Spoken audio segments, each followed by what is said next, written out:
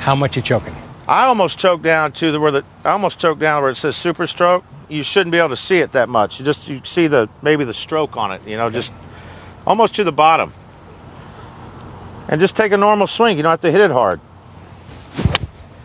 And you let the club do the work if you hit it on the sweet spot like that. Yeah, the club's a 7-iron, so you're going to hit it further than an 8 anyway, even if you hit it 3/4. So, but also another tip would be, if you're struggling, take your favorite club. Every amateur has a favorite club. I don't care if it's their driver, their sand wedge, or whatever, and just warm up with it. Yeah.